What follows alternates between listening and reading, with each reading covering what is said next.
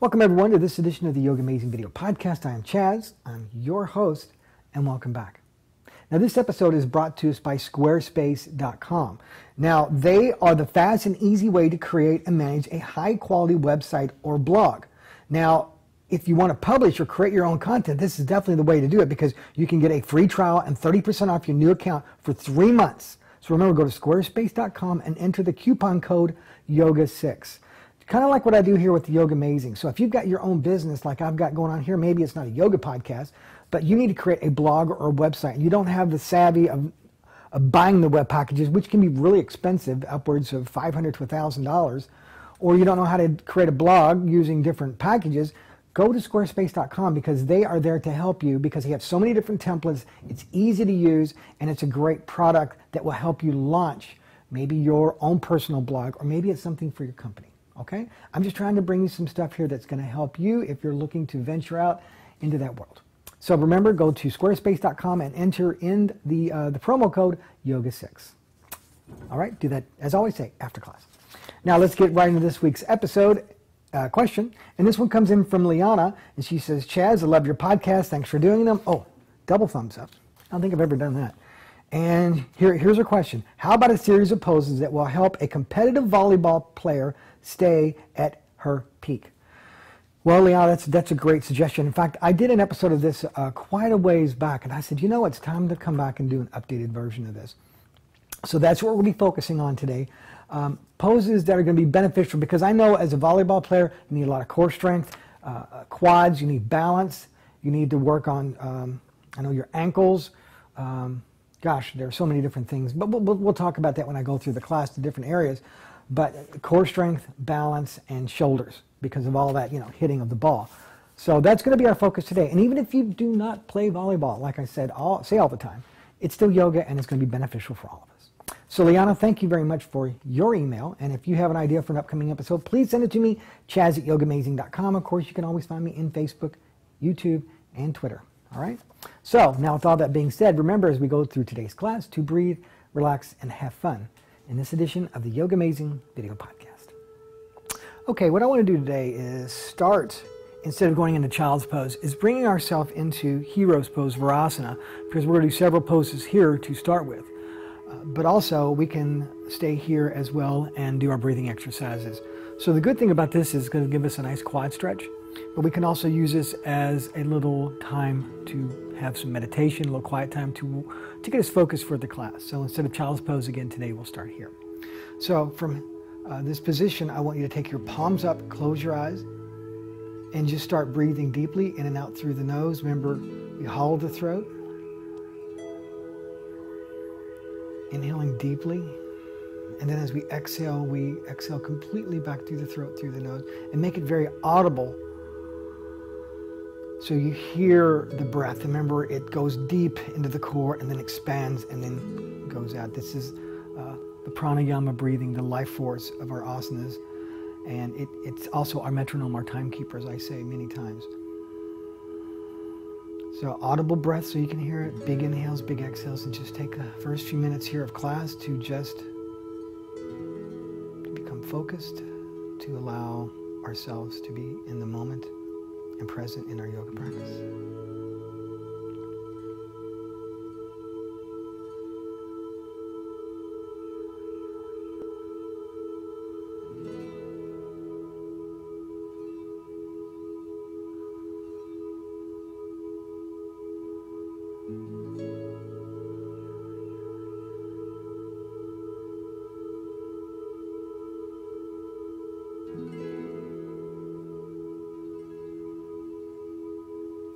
From here, open up your eyes, bring your arms up into the air, interlock your fingers, and take your palms up. Draw the shoulder blades down, draw the navel in, rooting down. Remember, and if it hurts on the top of your feet, you can always roll up a little blanket or a towel and put it right here, okay?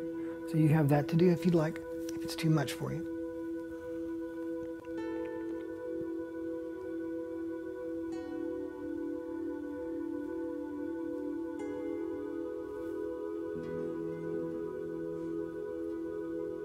Working into the shoulder area.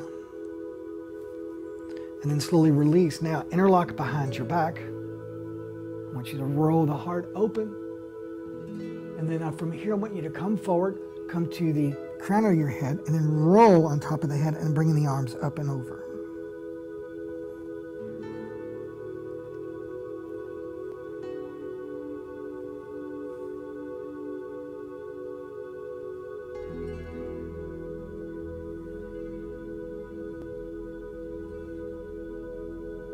And then slowly release and bringing yourself back up to sitting on the heels in Hero's Pose Virasana.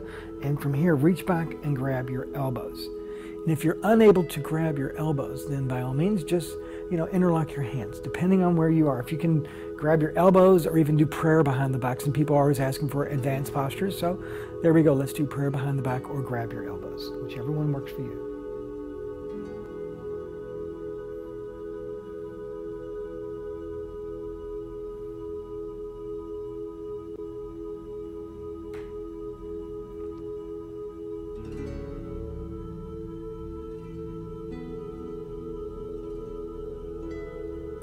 And then slowly release.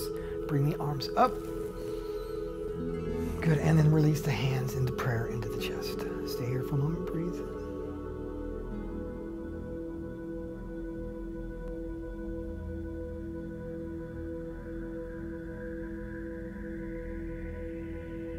And release. From here, let's bring ourselves into the cat and cow. So shoulders over the rings of the wrists, knees are hips width apart. And then inhale, look up, shoulder blades down, spread the sits bones. And as you exhale, round, tuck, and squeeze. Inhale, looking up, shoulder blades down, spread the sits bones. And exhale, round, tuck, and squeeze. Inhale, looking up.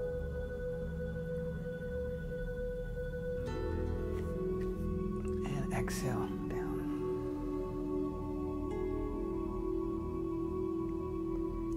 Inhaling up. And exhale round.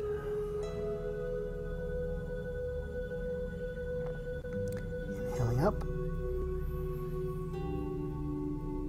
And exhale round.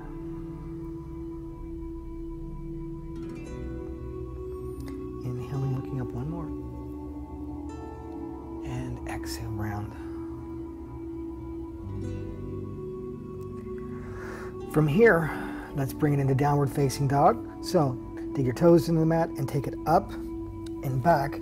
Bend your knees slightly, push it back. Remember, a lot of times people are kind of doing a push-up pose. You're doing way too much work when you don't need to be doing that. So remember to bend your knees, push it back, draw the navel in, open up your stance, spread your fingers, deepen the breath, hide the heels behind the feet. Don't let your heels kick in, don't let your knees kick in or out. Hide the heels behind the feet, knees are forward and straight. Push it back. Remember, we're not doing this, we're pushing back. Open your body. And a lot of people ask, where should I be looking? Well, your head should be neutral with the spine, and your eyes should be looking slightly back between the feet. Spread your fingers, distributing more weight into the index fingers and the thumbs. If your wrist hurt, that's a good way to alleviate that, but still distribute the weight evenly. Deepen the breath.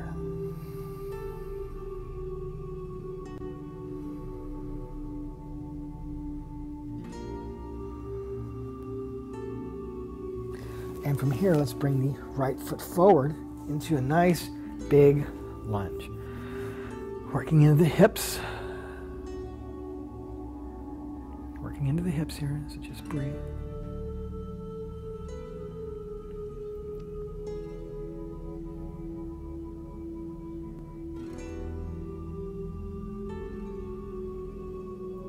And again, let's release and take it back to a down dog.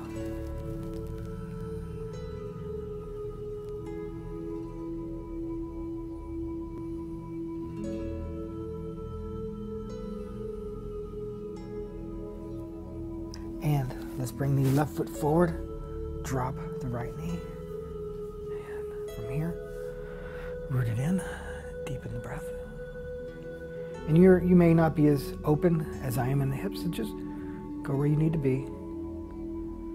But also remember that every time you do like a hip stretch like this. Don't go beyond where your means are, but also don't allow yourself to constantly go back to the same place. You have to advance your practice. So go little by little. So always challenge yourself, but know how far you should go.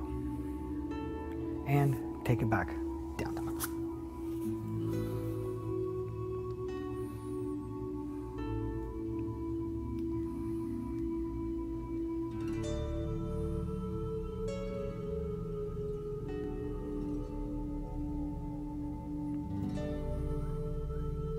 And from here, let's walk both feet forward.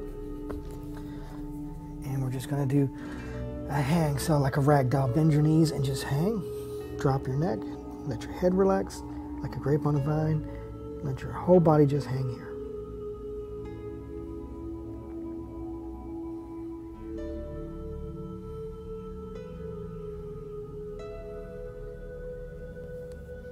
And then from here, you want to make sure your feet are together. We're going to bring it into Utkatasana, the fierce pose, or some people call it thunderbolt or the chair. So we're going to bring it up to here. Okay? So what you're trying to do when you're in this asana, this pose, is you're extending through the fingertips, but you're rooting. So you're trying to sit, stand, sit, stand, sit, stand. You kind of get stuck in the middle, but you want to firmly reach with the fingertips. Draw the shoulder blades down, knees, ankles, big toes touching. Deepen the breath.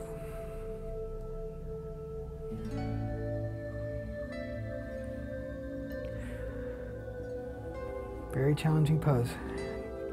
And from here, we're going to move into a balance, because balance is very important for volleyball. And we're going to bring it into a dancing Shiva. So you get a good side angle pose. You're going to have your arms like this. Don't let them drop. Bring them up. Bend the right knee. Bend the left knee. Flex the right foot. Deepen the breath.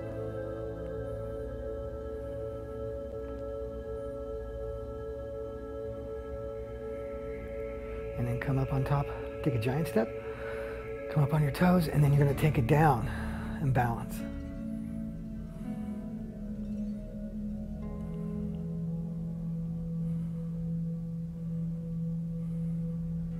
Up, down, back to here, and bring it back into the chair pose.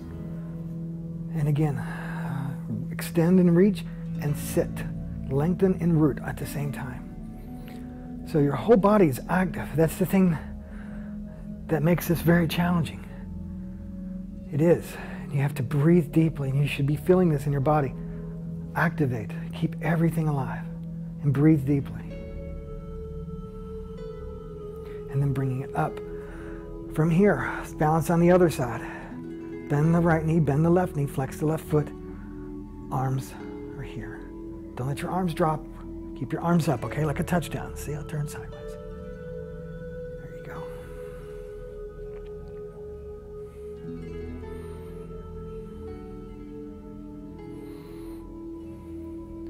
And back to the center. Again, one more chair. And bring it up.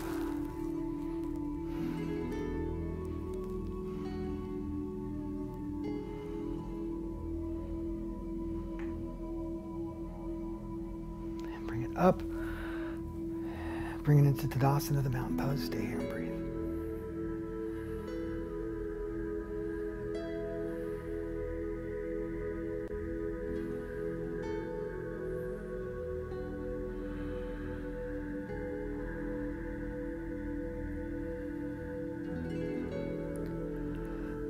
Now from here, we're going to open up our stance, do a few standing asanas. And we're going to be doing a triangle and an extended side angle. So from here, arms up. And remember, when you're doing triangle, you want to make sure that you're going to extend and your hips are going to go back. So if you see that, shifts back as you extend. So we're not going to do this and just go down and crunch, because you want to extend through your ribs. You want to get that length, extension, okay? So from here, big inhale, reach, lengthen, take it out, get the extend, get the extension, and then taking it down into a triangle. Now when you hold on to your leg with your hand, you gaze up. Remember, the hand in the air, feel like a balloon's attached to it. And the hand on the leg, don't lay into it like your life depends on it. Keep that arm light, keep the arm in the air lighter, Gaze up. If it hurts to look up, look down. Deepen the breath. Remember, don't allow your bottom or your chest to stick in, so we don't want to do this. Tuck it in, as I always say, 2 sheets of glass. Deepen the breath.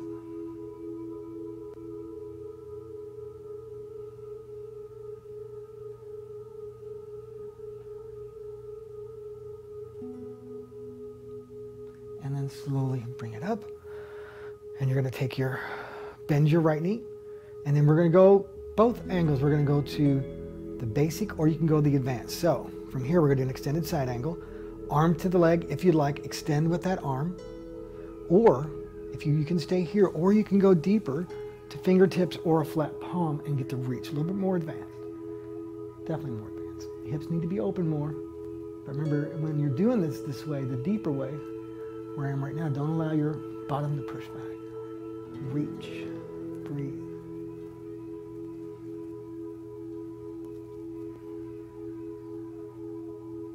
And bring it up. Good. You should definitely be feeling that one. I know I do. So everything about yoga is no matter where you are in your practice, beginners or advanced, you always feel it. Your body always comes alive. And that's the great thing for everyone to know. And to always realize that yoga will always be alive. It will never be this thing. It's always something powerful within each one of us. So let's do the other side now. A big inhale, get the extension. Remember, hips go back, get that shift. We don't want the bottom, so you have to tuck your bottom under. We want the extension through the arms. Take an arm to the leg, gaze up at the arm in the air. Remember, arm in the air, feel like a balloon's attached to it. So look up, deepen the breath. Arm on the leg is light. Arm in the air is light to her. Tuck the bottom under. Spiral the thighs away from each other. Breathe.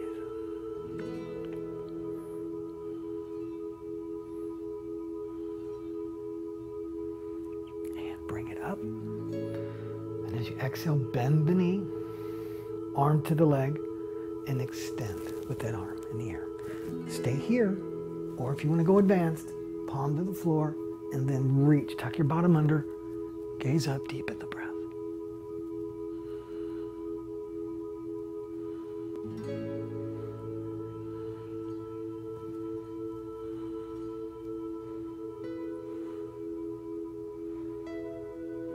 And bring it up. Good. Hands in the hips. Walk your feet together. And walk back to the front of your mat into Tadasana, the mountain pose. And bring the arms up, get a little back bend, and take it down. Walk it back to a down dog. Now from here, we're going to be working on some abs. A lot of the times, we'd be doing boat pose.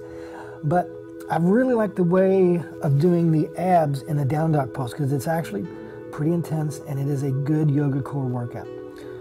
Because in volleyball, you're going to need a good strong core. So from here, we're going to do a down dog and we're going to take our knee to elbow, like an upper push-up position. We'll do several of these. So big inhale, and as you exhale, right elbow, right knee, and hold right here. Squeeze your abs.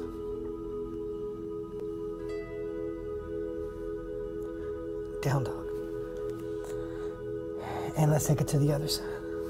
Hold, squeeze. And go to a down dog. Pretty intense ab work. That's why I like doing these, because it's very, very tough. You can feel it. Now let's do the other side again. Right side, right elbow, right knee.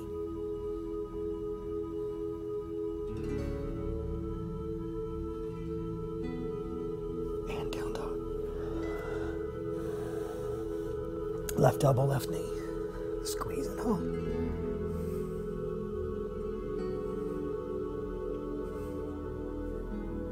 And go to down dog. That's 2. We're doing 4 complete sets. That's 2 sets so far. And from here, right elbow, right knee, hold.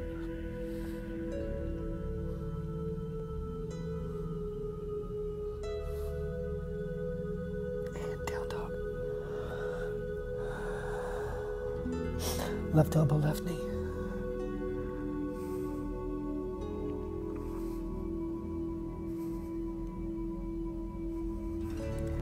Down dog. Last one. Right elbow, right knee.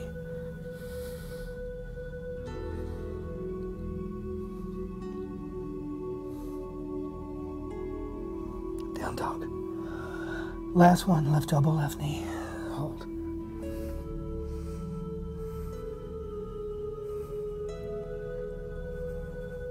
And down dog. Core strength and upper body strength.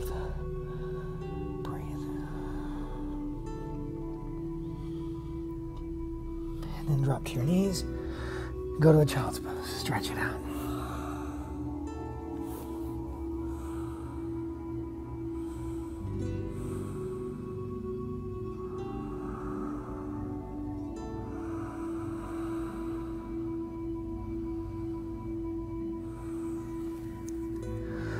From here, crisscross your legs. And we're going to be doing a table position, tabletop.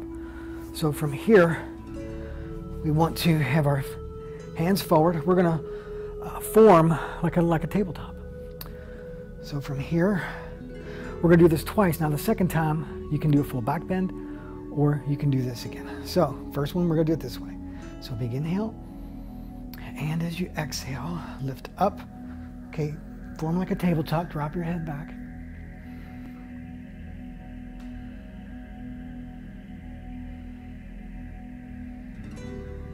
Don't let your hips drop. Keep the hips up. And release. Now, the second version, you can do exactly what we just did, or you can do a full back bend. On the second one, I'm going to do a full back bend.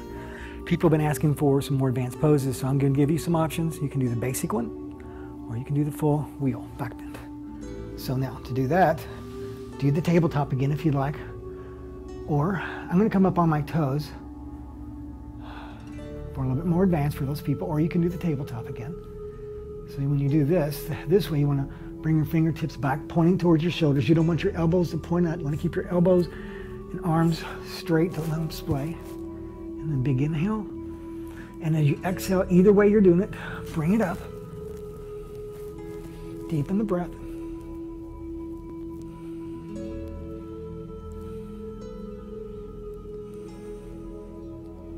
And bring it down. Vertebrae by vertebrae. And bring it into reclined butterfly.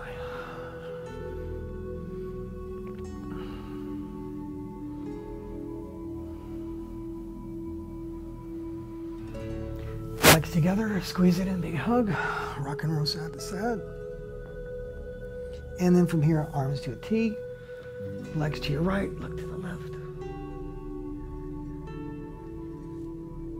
Roll to the left, look to the right.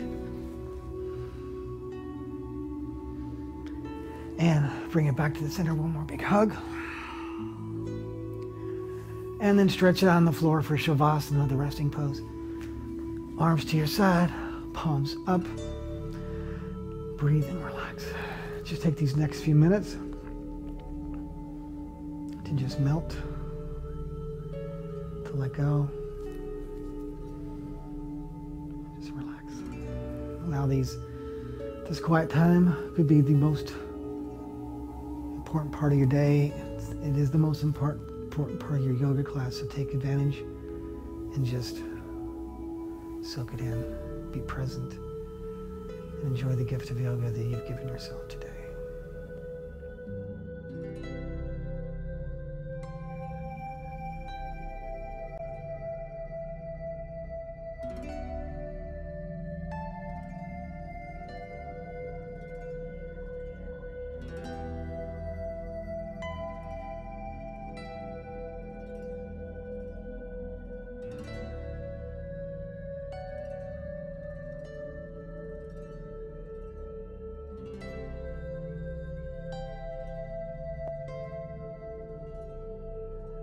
Take the peace and the strength and share it. Namaste.